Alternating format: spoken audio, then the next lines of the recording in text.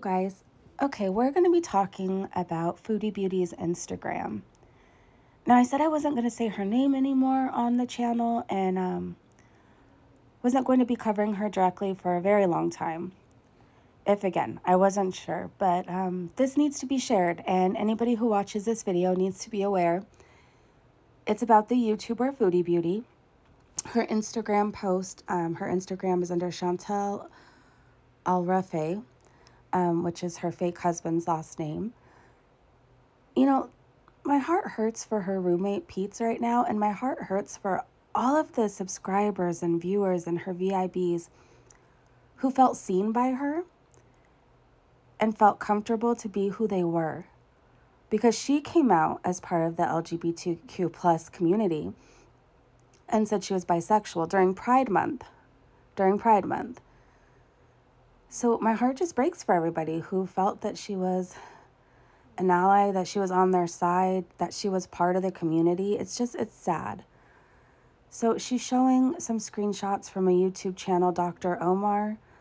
The LGBTQ question, what does Islam say? So I guess she was watching Omar's videos. Let's read what she has to say. This has 6 likes, by the way. Foodie Beauty, do you still support LGBT? It's complicated. The short answer is no, but I strongly disagree with hating people based on their orientation. I support individuals as people who are kind regardless of their sexual preference, but as a new Muslim, I cannot make something halal that is forbidden. There is nothing wrong with not believing in same-sex relationships. This coming from a Muslim convert, formerly agnostic and almost atheist. Therefore, I have done and still do my fair share of sinning, including having had same-sex relations out of curiosity in my past. So if it was curiosity, why did you come out as saying you were something instead of curious? That's my question. You literally came out during Pride Month. You couldn't let Pete's have their moment. I know, they were talking about wanting to transition and start a new journey. Did you just come out to one-up your friend? What's going on? And it's hard for me to sit here and read this because I know you're going to go on to preach.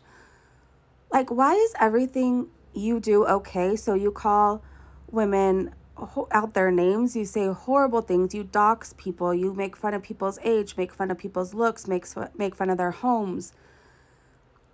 You spew the most vile, hateful things I've heard come out of anybody's mouth, to be honest. You rage daily. You're a glutton. You have many addictions. But all that's okay, but same-sex relationships aren't? I'm not understanding that. Whew, sorry, you guys. All right, I don't even know where we left off. Okay, there's nothing wrong with not believing in same-sex relationships. This coming from a Muslim convert.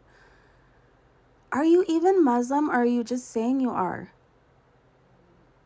What are you doing to change? What are you doing to change your life? I think you just believe you take on the beliefs of whatever person you're dating at the moment. That's what you do. Whatever religion, whatever beliefs, whatever they're doing. I've met some of the nicest people that are Muslim, and when I think of them and look at you, it's 2 different things. I don't know. Okay, we already read that part. Therefore, I've done and still do my fair share of sinning, including having had same-sex relations out of curiosity in my past. Now, however, as I attempt to grow as a person and learn Islam further, I love the idea that we can disagree with others' beliefs and not condemn them for having them. Were you disagreeing with your roommate Pete's beliefs when you took them shopping for clothes? This doesn't make sense. How hurtful for Pete to wonder if you were actually being supportive, trying to one-up them, just going along with whatever so you can get views. This is so hurtful. Okay, let's see. I love the idea that we can disagree with others' beliefs and not condemn them for having them. That is between them and their relationship with God. We live to serve Him and not ourselves. We must obey as this is what is good for us. God made us who we are, and each one of us is special.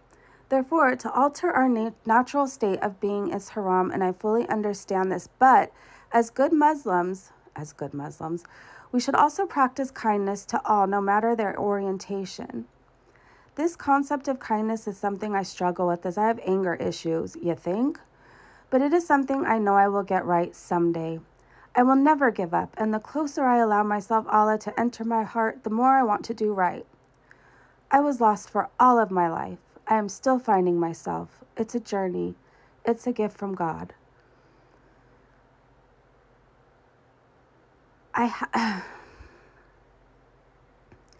Every time I don't think she can disgust me anymore, she just does. Like, this is a whole new level of just like, ugh. How could you? Your roommate, your family. How could you speak against what they believe in like this, Foodie? Like, who they are. You're condemning who they are. Like I said, I feel bad for all your subscribers who finally felt seen.